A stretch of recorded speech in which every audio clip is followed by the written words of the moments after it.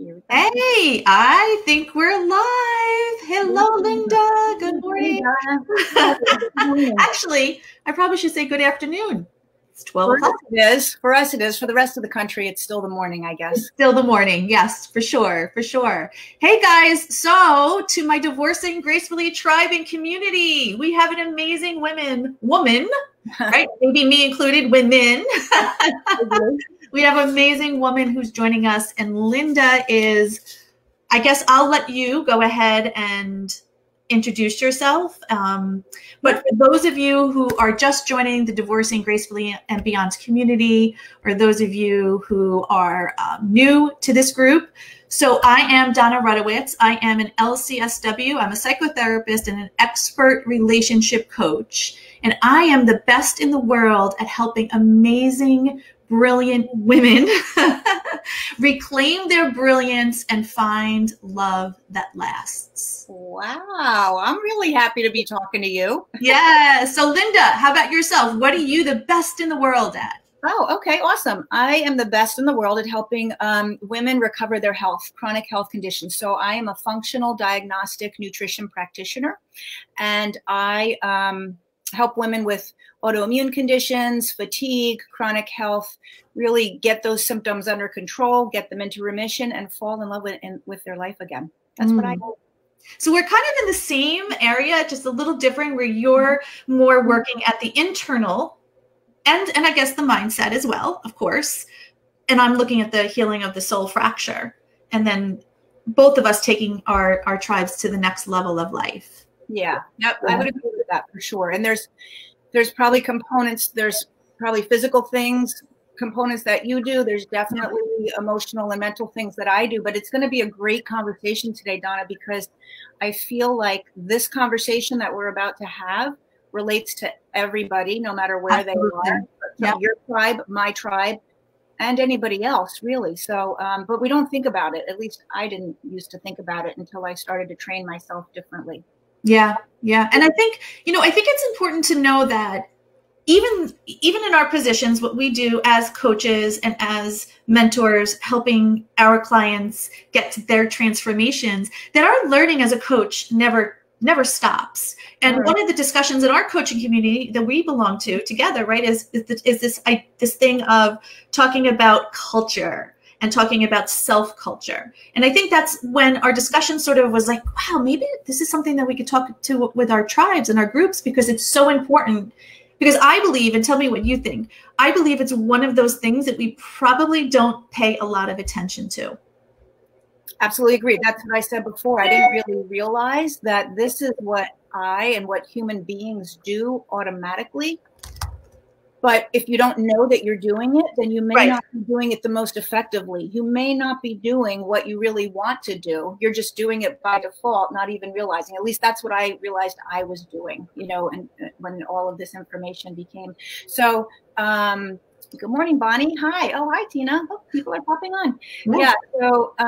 So this idea of creating a culture for self, or you could say your identity. Right. I don't know about, what you do, but what I do, if you have an identity of a sick person, like I'm sick, it's very difficult, and I would say impossible, to truly heal. Because you can do all of the things that we know to do. You can change your food, you can get the right supplements, you can, everything. We can get to the root cause, we can do testing. But if you still have a fear that I'm sick, we're only going to get so far. And that's the self-culture or identity that you have created. So how does that speak to you and the ladies that you work with? Yeah, I mean, I think it's exactly that. Because if you have the identity that I'm broken, that I'll never find love again, that this is not going to be possible for me, or that I guess I'm just going to have to live with having these ruminating thoughts. Because a lot of the women I work with happen to be post-divorce, and they happen to be pretty brilliant, amazing, successful women who, by all senses of the term, they've got it together in their work life. I think where the trouble comes is the relationship part, because we're so used to, and you tell me this too, Linda, if you feel the same way. I think that as a woman, when you're so used to acting and behaving in a certain way, that and especially from my side, especially from someone that's being divorced, we have to sort of enter into our masculine energy, because it's up to us to keep the house going. It's up to us to make sure that the dog is let out, that the kids are fed, that the kids are going to school. It's up to us to make sure that we're at work doing what we need to do, and the paycheck's coming in, and we're managing everything. So it's you sort of get into this masculine energy role where you because you have to. It's not because you chose to, it's but because you have to. So now this identity comes in that I've got to do it all, that I have to handle all the burdens, that I'm responsible for everybody's happiness, that if I do anything for myself, then I'm taking away from someone else. And we have this identity that the worthiness factor starts coming up, that maybe I'm not so worthy, or maybe this is impossible. Because if you're looking at, again, from that broken mindset versus I'm already healed, because what I believe is no one's ever broken. No one is ever truly broken, because it's my core belief is deep down inside. We're always healed. We're always together. It's just life that comes on. And if the identity is you can't do it, you won't. Exactly. Yeah. Versus the identity is I can do it. And I may not know how to do it. I may not know where to start. I may not have the tools. I don't even know where to begin, but I know I can do it, and I will. Yeah. Hey, Tina. Tina said hello to us. Hi, so glad you're joining us. Hi, Christine. Yeah, and to speak to that, it's also, you can have, well, let me back up. When we have an identity or a self-culture, it's developed by the thoughts that we think, and then the behaviors that we choose that will reinforce those thoughts, right? So if you think, I'm going to speak to people with health issues. If you think you're unhealthy, right? You have this diagnosis and you feel unwell, then you start to behave in certain ways, like you don't participate in activities because you're worried you're going to get tired. You don't, stay up too late. And the thinking behind that is a lower energy level thinking of scarcity, of fear. You could do the same behaviors. You could say, let me get myself to bed on time, from not a place of fear because I'm sick, but from a place of empowerment. I know what my body needs. Therefore, I'm going to do the behaviors that give it the best tools, and I'm going to be well because of that. So same action, totally different thought patterns behind it, very different energy level it gets created, and then who you are in the world is very different. Did that make sense? Makes total sense. And I think that so much of our thinking, believe it or not, is outdated of someone else's belief systems about us that may not even apply to us anymore. They may be belief systems that our mother gave us when we were 5 years old that says you can't do something, or you're not smart enough to do that. And here we are in our 30s, 40s, 50s, and 60s, and that thinking is still playing true today. Yeah. Right? I think that's a good example. Like siblings even get, like, this sibling was good at this one was good at that, and you heard that from the elders in the family, and so you live into that. That's absolutely. And until you don't, until you know better, right? Because I think, I have the story that I like to say, and it's a very short little story, and you probably heard it before, but I think it bears repeating. Okay. It is a young woman and her mom are cooking dinner, right? And they're making a pot roast. So they make the pot roast, they put all the ingredients in there, and they take out the pan. And before they put the pot roast in the pan, mom cuts off a piece of the pot roast, throws it away, and puts the pot roast in the pan, right? And the daughter's like, what? Like, why are you cutting a piece of pot roast before you? And she's like, you know what? I don't even know. Let's ask grandma, because grandma's alive. She knows. So they call grandma, and grandma says, you know what? I have no idea why. So let's call Nana, right? Because Nana's there. So we're going to ask Nana. And Nana's answer was because we didn't have a pot big enough or a pan big enough. Oh my goodness. So generation after generation after generation, no one thought to question these things. They just did as they were told. They just did as the generations have taught us to do. Yeah. And some of that is how we show up in the world with our identity and our values and our beliefs of the world, which have served us so well. But some of those systems now are also outdated. They're not meant for us anymore. And they really need to be sort of addressed and cleaned out, because 5% of our thinking is conscious. 95% of our thinking is subconscious. So if all of these belief systems are subconscious, which means that when you're about to do something and you don't do it because of fear, it's not because you don't have the tools to do it, but somewhere in your subconscious, it's telling your brain, you can't do this. You don't have enough this. You're not smart enough. You're not tall enough. You're not this. You're not that. And before you know it, we end up not doing things, not because we don't want to or we don't have the tools, but it's that subconscious thinking that has created an identity that is not even ours anymore. So that's the work that I love to do with the women that I work with. Is I'm not saying let's throw the baby out with the bathwater and throw out all of your identity, but let's take a look at what works for you, because a big piece of that may not be valid for you anymore. You know, just because Aunt Susie said, this is what we do, this is our family, and we're farmers, and this is all we do, we only could be farmers. Well, do you want to be a farmer? And if you want to be a farmer, great. But if you don't, maybe it's time to change that identity and how you show up in the world. Yeah. I love that. And the way it relates, and I'd love to hear how you, Bonnie heard that. I had not heard that story. I mean, I saw where it was going, but I had not heard that before. But when you have that identity, I'd love to hear how you work on that with your clients. But some of the things that I talk about is first identifying the identities that we have. So like for my ladies, they're moms. So what is your identity as a mom? Well, that's, for some people, it's I make sure I take care of everything. I make sure my children are whatever, you know, very well nurtured and taken care of. For another woman, it might be, I make sure my children are self-sufficient. I have them from as young as they can be doing everything, right? Very different philosophies, whatever, but that's a different identity as a mom. Neither right or wrong. So let's talk about that, because I'm not saying it's not or it isn't, but this is an interesting conversation. So would you consider that to be an identity or a value? Because so the way that I see identity is if I'm showing up as a good mom or a bad mom.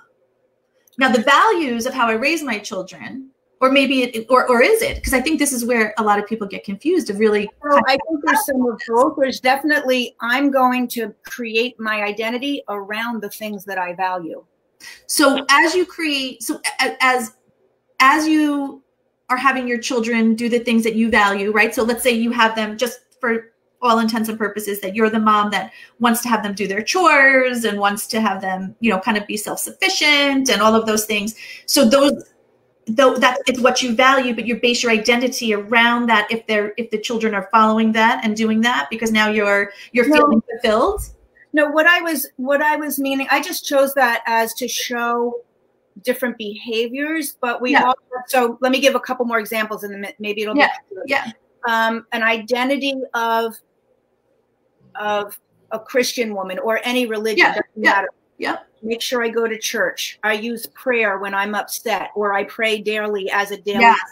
An identity as a grandmother is, I'm the one who gets to spoil, you know, so we create whatever our values are, but we create an identity. I get it. I get what you're saying. Right. And that's how, so let me make sure I'm hearing you. So let's say as a Christian woman, just again, like, let's just say, for example, because like you said, it could be anything. It doesn't even have to be religion. It could be spirituality, universe, just whatever aligns with you. But in this case, let's say I'm a Christian woman. So let's say for whatever reason, my health, right, because you work with health, is so poor that I can't make it to church. Now, my identity is a good Christian woman goes to church. Yes. So now my identity is being fractured, and maybe some guilt and shame and condemnations coming through because I'm not able to be congruent with how I'm identifying with the world. Is that what you're saying? Yes. Well, that's one piece of it. Okay. And I was going to say the next layer is then when I work with my clients, I get them to look at the behaviors and values that they have put in place based on their identity of I'm sick. So their behaviors, they're, you know, valuing a nap every day, making sure they don't. Yeah, this is fascinating, Linda. I'm loving this conversation. Oh my God. I'm like all fired up about this. Oh, good. Okay. But then, so if I was healthy, what would that woman be doing? So we can start to shift. You can make a list of, oh, well, the identity that I have right now is I'm a 50-year-old woman who's divorced, who, you know, has fatigue and energy. Like, that's the identity of who I am right now. And so what are the things that I do that support that? And then if I wanted to change that and be a 50-year-old woman who's a rock star in her life, who's got tons of energy, what would that woman be doing? Yeah. And that starts to build a new identity. Yeah. Yeah. Yeah. I mean, it's honestly, it is so true, because that builds the identity. And isn't it's I don't know what the word I'm looking for, but it's almost as stealth mode, where these thoughts, behaviors, and belief systems are we don't even realize how much they're playing in our everyday life, but they are really affecting how we live. Because like you said, if you're identifying with someone who's sick or who doesn't feel well, well, then it's a nice sunny day outside, but you're sick and you don't feel well, you're going to be inside. It doesn't matter. You're not going to want to do that. However, if you're identifying with someone who has vibrancy, who has energy, who's going to take this world by the horns, a sunny day outside is an opportunity, because that's what the identity of that 50-year-old woman who believes that will take on. Yeah, exactly. Yeah. And I think it's the similar thing on my end too, with the women that I work with, and my, you know, the women who are either in divorce, post-divorce, or wherever they are, is the identity of the soul fracture of what had happened to me versus the identity of there's an opportunity, that maybe there's a miracle in this mess. Maybe, just maybe, that I could take a look at my past and glean the information that really helps me and serves me, take that, get rid of everything else. And I'm a magnificent woman, and I'm ready to create my future. Not because my aunt or my mother or my sister is giving me this identity, but I actually, maybe for the first time in my life, get to create my own identity. Yeah. I've had someone in my group, and I'm sorry, I hate to, because I definitely just cut you off, but I remember I had one person in my group, and she was in her 70s, and I will never forget this conversation that I had with her. She says, Donna, I feel like I finally feel like a woman, my own woman, for the first time in my entire life. Yeah. Because it's that authenticity. It's that embodiment of the identity that matches you. It's finally like going to the store and trying on that clothing that was almost made for you, tailored for you. It fits everything. Yeah. I mean, I'm thinking of like the first child identity. If you're the oldest in 4 kids, there's that identity. There's the youngest child identity. I'm the middle child, everywhere in between. Everywhere. There's an identity around money, right? Like, automatically, people who, you know, want something or want to do something or have something or be something, okay, money is just something that comes to me and goes back out, because it's what I, you know, use to do the things. For other people, their identity around money is a lot of scarcity, right? Like, oh no, I can't do that unless I have a whole bunch of reasons that would really justify why I would do that. And no, I'm not supposed to spend money on myself, right? So you can look at every single facet of it. And it's also a lever of their happiness too, right? Is that how if they have money in their bank account, they're happy, and if they don't, they're not. That too. Yeah. Yep. Right. So, and it's also, and to me, those are all indicators. So I like to look at things not as right or wrong, bad or good. I like to look at things more or less as, does it serve me or does it hurt me? Yeah. And understanding, I think when you finally step into the identity that you're creating on your own, you get to create what's important, and it's from the inside, not from the outside. So the outside circumstances are no longer going to be telling you you're going to have a good day or a bad day.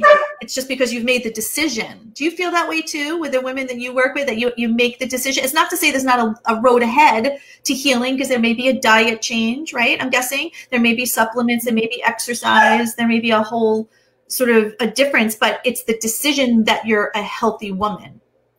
Yeah, we use this when I get on my coaching calls with my clients. It's that's Casey. Let me let her out. Hold on. Sure. Hold on 1 second. She wanted in, now she wants out. Isn't that the way? That's her identity. I swear, I love her. She's like my baby, but she's my VP of operations, everyone who doesn't know, I call her. But what kind of dog is she? What is she? She's a mix of German short-haired pointer, border collie, and a lab. Okay. So, and even each of those breeds, right? We have a thought about what each breed is like, and that's what came into my mind. I'm just, just notice it everywhere. But yeah, in terms of like for my clients, when I'm on coaching calls with them as they move through, like my bigger program has regular coaching calls, that comes up a lot because there are a lot of changes. If you are fatigued and you have digestive issues and you have headaches all the time, there's stuff we need to work on, right? That doesn't just happen. That's not the way God made our bodies. That's not how the rest of the world moves through their day, right? So there's something that we really need to change. You can't keep doing. Yeah. What happens is, especially with women and dieting, because we don't go on a diet in my program. We need to look at how food is serving you or not serving you. It's the same thing. But, yeah. But they have a history of dieting. So they have a history in their mind of when they were successful, probably since high school, doing a diet, failing at a diet, trying this other diet. I've dieted all my life, all of that. And so we have to really work through that, because the second they get off track, oh, this is me. I never stick with stuff. Just want you to know I typically fail. They already have it in their head. So we have to create a new identity around food and who they are and who they're able to be for their health. And you know what, Linda, that identity is going to affect that person in every area of her life. So whether it be in healthy eating, if her identity is things never work for me, I always get the short end of the stick, it doesn't matter, I've tried everything, then of course it's not going to work. And then let's say at work, she's up for a promotion or an opportunity, and no, you know what, things just don't work out for me. I never get it. Well, guess what? That promotion won't happen.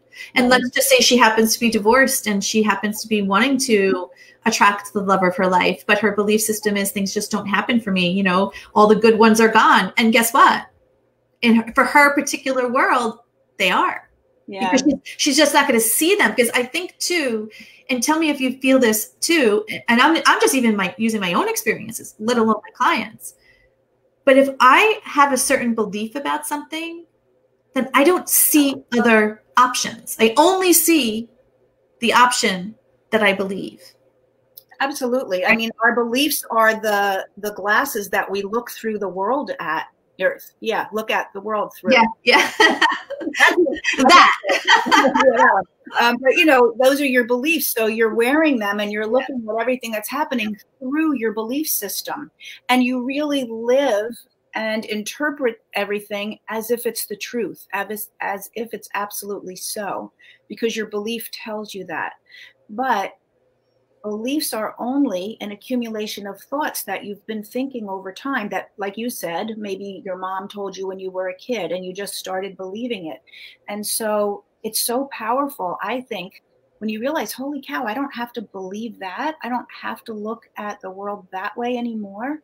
What else could I believe? And then you can love that.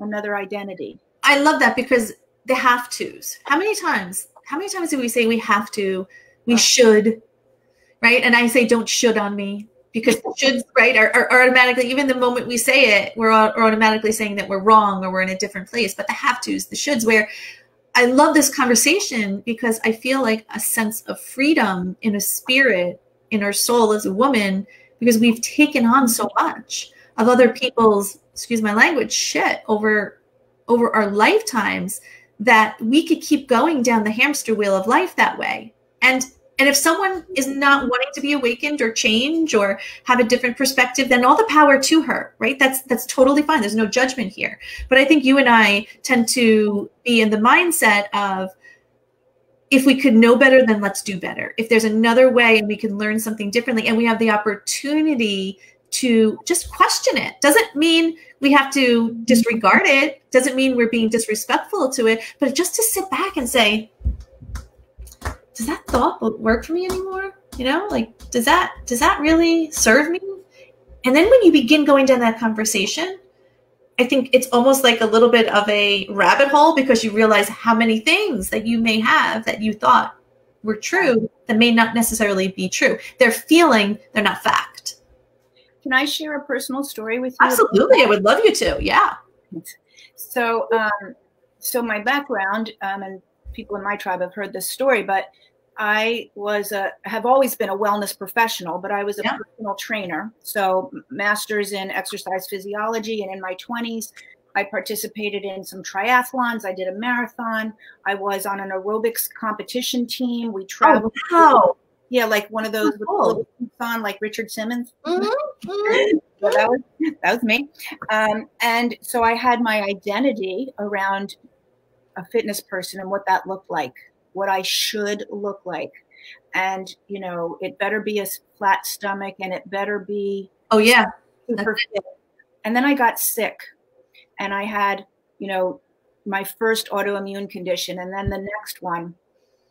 And I couldn't be that fitness professional anymore. And I spent many years in this tug of war between the only way that I knew to be a fitness professional was to be hyperly fit, doing everything, tons of energy, up at 5, doing a run. I didn't know how else to do it. And to be honest, this profession now, I went back to school and shifted. So I'm still in wellness. I still help people live their best life.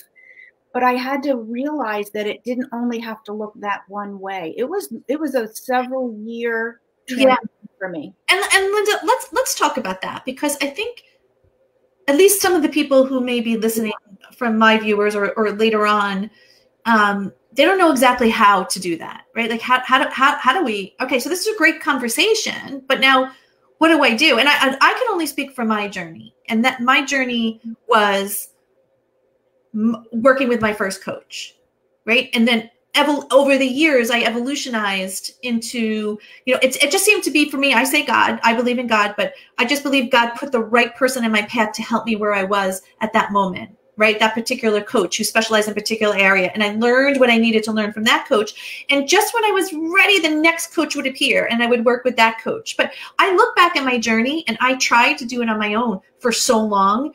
And what I also found too is that, especially in the divorce area or the relationship area, you're always going to find people, and probably the same thing what you do is the negative Nellies, right? The negative Nellies, and all they want to do is complain, and they're very tied into that identity of how life sucks. Yes.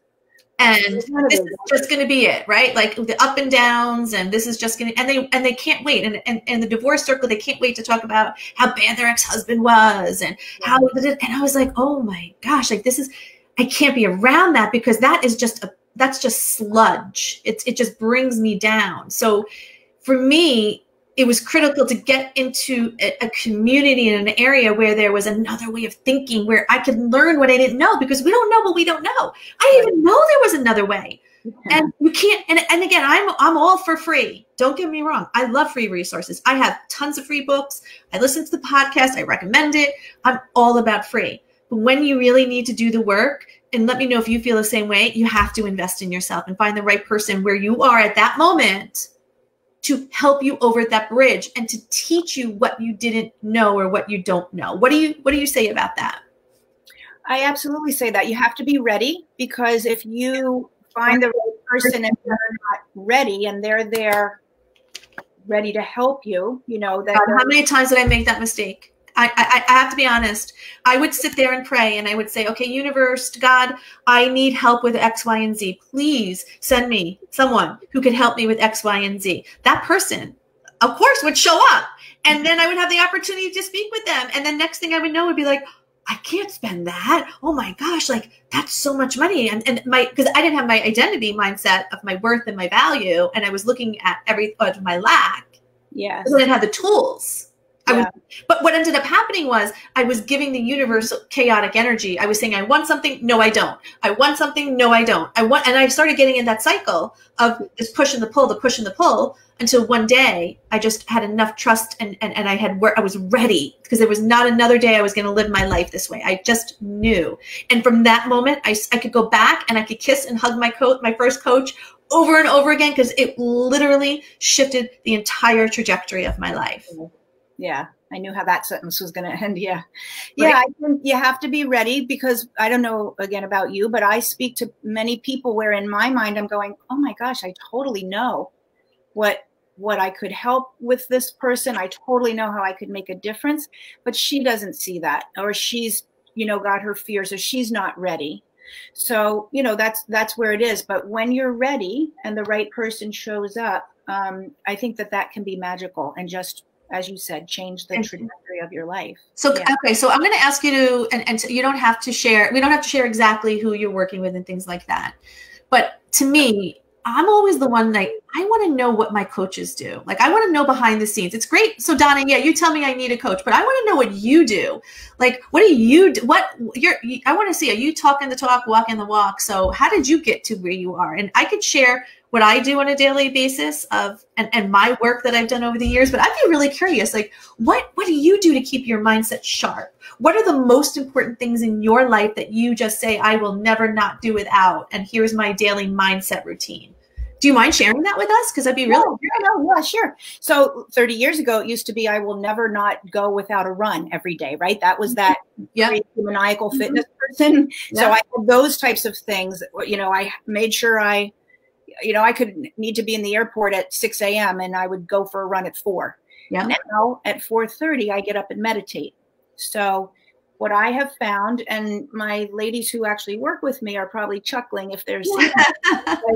That's part of the work we do together. And I'll be like, are you doing your meditations? Are you? And, people don't necessarily see the value in that immediately, right? It takes, for me, when I get away from that, if I let it drop out, my day is different. I agree. And I see the difference. So that's why I do it. Do I want to get up at 4:30? No, but I see the difference.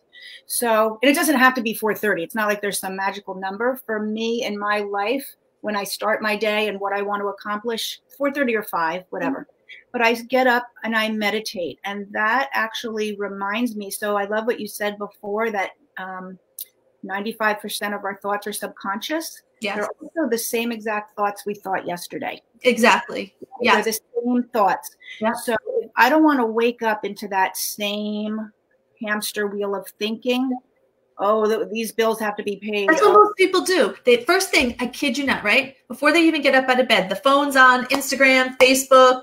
And again, it's not that it's bad, but it doesn't serve us if we're looking to create this level of life, right? So I like what you said about, like, you don't want to think those same thoughts as yesterday. I know. I want to create my day. I want to create my day newly. Consciously create. Yeah. Consciously create it so then after I meditate, then I spend some time writing, and I'll write what I want to accomplish that day, what my goals are for that day. It may be around my business. It may be around my house. It may be personally, but what are my goals? And will I necessarily do all of them? Maybe, maybe not, but I don't make myself wrong. So that's my intention. Yeah. And then we'll see. And if something didn't get done, it'll get on the next morning's list again. Not good or bad. I'm moving through my life as best as I can, right? So that's what I do in terms of, like, every day I make sure that I do. What's so funny is the fitness person that I am, I forget to exercise sometimes. Because the mindset has become more important. Yeah. Because it really is based on that. Everything is based on our identity and our mindset. Our whole life is going to be created based on that. So in the past, we used to value the run, but now you value the mind. It's an interesting shift. Yeah. Now, I also know that you're an avid person who believes in coaching because you're being coached. You also hire your own coaches to work with you, as do I. And my routine seems to be very similar. I wake up at 4:45 every morning, not necessarily to get up out of bed, but my conscious intention is to wake up at that time because that's where the veil is the thinnest between the divine and the conscious world. And that's the time where I could go into my meditation and get into that mystical experience, because I know that my neural pathways have been programmed and conditioned over my years of life. And if I'm consciously creating my life, then that's my opportunity to reprogram those neural pathways. Yeah. And you can't reprogram them by hustling. You can't do it. It actually is the reverse. You actually have to do it by going fully relaxed. Yes. And letting go. And letting go. We obviously are both Joe Dispenza big fans. Oh, Joe Dispenza for sure. And anyone who's listening to this, Joe Dispenza is the bomb. Amazing. And I do use his work. Matter of fact, I don't know if you just got it. He came out with the pineal gland meditation recently. Did you see that? 1.5 hour meditation. I do it every day, almost every day. Is that the first thing in the morning, or do you try to meditate again in the middle of the day? I meditate later on in the day. So my morning meditation will typically be something of like balancing of the energy centers or reconditioning the mind, new possibilities, something like that. And then I also have worked with a private person who has created personal ones for me, just based on my vision and my goals and where I want to go. So I'll depends on where I am on the day. So I'll interplay those. Cool. And then later on in the day, I'll do the other one. Wow. Yeah. It's a commitment, you know, but it allows us, me, you to spend. So I don't know if you can you see Bonnie's? So Bonnie's, yeah. So it's Joe Dispenza, and I'm going to write it right here. So it's Dr. Joe Dispenza, Bonnie. And Bonnie's one of my peeps. So Bonnie, we can definitely chat. I do. There it is. All the time. Oh, look at you. Yeah. Dr. Joe Dispenza. So we actually do have a question from Bonnie. And Bonnie asks, can something serve you and rob you at the same time? I believe so. I do too. Yeah. And what I mean by that is, well, let's just say the trait of persevering no matter what. That's a great trait that can serve you when, you know, there's circumstances. So for me, my daughter was in the hospital a lot. So that character trait of, I got this, I'm going to knuckle down, got me through. It also had me get into a pattern of knuckling down.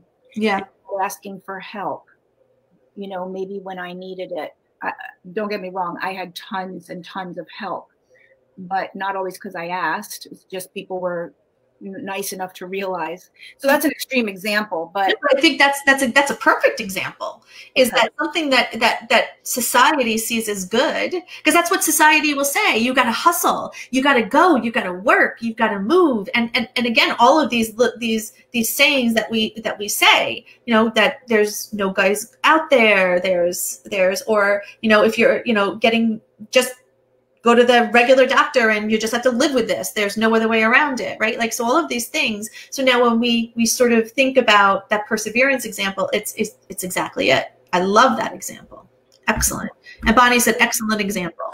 Okay. Thanks, Bonnie. That's because Bonnie loves me. Yeah, that's good. You give her many reasons to love her, I'm sure, that she loves you. All right, Linda. So I don't know about you, but I think we've kind of nailed this conversation. What do you think? And what I think is that it kind of leads into, it's kind of the cracking of the can or whatever, you know, just into it, because it leads into maybe a conversation about, if you're working on your identity for yourself, how does that impact the people around you, the family that you live in, the job that you live in, your culture? Because you aptly named this creating a self culture, right? Yes. Yeah. So how do you now take your self culture, which may have been as a woman pre-divorce, putting everybody else first, and now you're changing who you are, and now how do you go and change your external groups and people around you in that culture? And I think it's kind of on that timeline where, number one, it's just becoming aware that life just doesn't have to be lived the way it's. Listen, if your life is living fine and everything's going great, then that's great. Don't change anything. But if there's something in your heart, if you're not where you want to be, then it's coming to that permission to say, okay, I'm here now, not exactly where I want to be, not sure how I'm going to get to where I want to be, but just the awareness point. Right? That's number one, I think, on the timeline. Number two is the decision to do something, to take action. Because I like to say that there's two sayings I say, that good decisions come from a hell yes or a hell no, not a maybe so. Oh, I like that. Right? Because if you're a maybe so, what is a maybe so? It's in the middle of the road. You're going to get run over. I'd rather you say hell yes and go for it and figure out, well, maybe this wasn't quite what I wanted, but then you figure out how to refine it and make it work for you, or a hell no, and you realize wow, maybe I could have done this. So now next time when the opportunity comes, I'm going to make that chance to say yes. Or if you say no and it just it was a good decision, then you can say, great, I did it, right? But either way, you have conviction. And I think that that's where the conviction comes in. And just like sitting on a fence, only thing that sitting on a fence is going to give you is splinters. That's it. I'll be stealing both of those. Like, that's all it's going to give you is splinters. So when you say hell yes or hell no, so on the timeline, number one is just the awareness that maybe there's some things I could reevaluate. And Bonnie said maybe is a way of talking yourself out of something. Absolutely. Absolutely. Yeah. Number two is that decision, that commitment that I'm doing something. And then number three is reaching out or finding the people to support you on your journey, the people who are where you want to be or are aligned and have the skills and the mentorship to take you where you need to be. Because we can't do this journey alone. It takes a village as women. I mean, I don't know if you feel this, but man, and every level of my life every summit that I reach, I realized I never would have made it to that summit if I didn't have my coach and my community to help me there. Because there are days, I don't know if you feel the same way. There are days, like you said, I don't want to wake up at 4:45. I don't want to do those things. And I know that if I don't have accountability to continue to do that, I'll likely just never do it again. But with the accountability, then I know it keeps me sort of in the pace. Yeah. Yeah. And that's creating, getting that kind of partnership. And then, what I was alluding to is we could have another conversation about creating your culture, like the people that you hang out with. Yeah. So let's do that next time. Let's talk about that. Let's talk about the people that we hang out next time. So for everyone who's listening to this now, Linda and I are going to be coming back. We're going to be back and forth from her page to my page on Facebook Lives, but really for the next however long, we haven't put an end date on it, but every other week we are going to be having these conversations. So we may have to think of like a really good show name. I don't know. What do you think, Linda? We have to think of a name for these conversations. Yeah, it's so fun, but it's really fun, Donna, to just go through some of these. We work in very different spaces, but there is definitely some overlap, and I'm really thrilled when you share your wisdom with Thank you. Yeah. Now, Linda, can you, on your site, can you add in your website, or only I have access to that? Can you post a comment? Let me see. Yeah, it looks like I can. All right. So why don't you post a comment where people could find you if they have any questions on their health journey? And I'm just going to say my business page on Facebook is Organic Health Journey. That's the name. Cindy is saying great. Bonnie Hughes is saying double the pleasure, double the fun. Yes. Bonnie's like, she's just a powerhouse of encouragement and enthusiasm. That's what I love about her. Okay. So I am going to just copy this because that went through a private chat, not the comments. Oh, sorry. So put it right here. It said chat with the host and other guests. Which no worries. I'm going to put it on there. And so you're found at Organic Health Journey. Is that your page? That's my business page. I have a private Facebook group, which is Fatigue, Thyroid, and Autoimmune Recovery. We can do that one next week or whatever. But that's my business page. Yeah. And if anybody has any questions, I will be monitoring this, over the next couple of days. So if you have any questions, just post in the comments. And either Linda and I will be more than happy to kind of get back with you. And we appreciate you guys for sharing and being here on this conversation, because I don't know about you, but this was awesome. It was fun. It was awesome. It was fun too. And such good stuff, and stuff that we're not thinking about unless there's an invitation to think about it. So I do hope that this has shifted your viewpoint towards life, or that there was a little seed in there for our listeners, right, to come out with something new. And for those of you who don't know me, if you want to go to my website, this is where you could find me, and it's very simple. I only have one N, but it's DonnaRudowicz.com, DonnaRudowicz.com. So with that said, Tina, let's see here, Tina. Tina says, thank you. Thanks, Tina, for listening. Thank you for listening, Tina. You're welcome. We're so happy that you were here with us. All right, Chickalina. Okay. I'll see you in 2 weeks. I'll see you in 2 weeks. Bye, guys. See you later. Yep. Bye.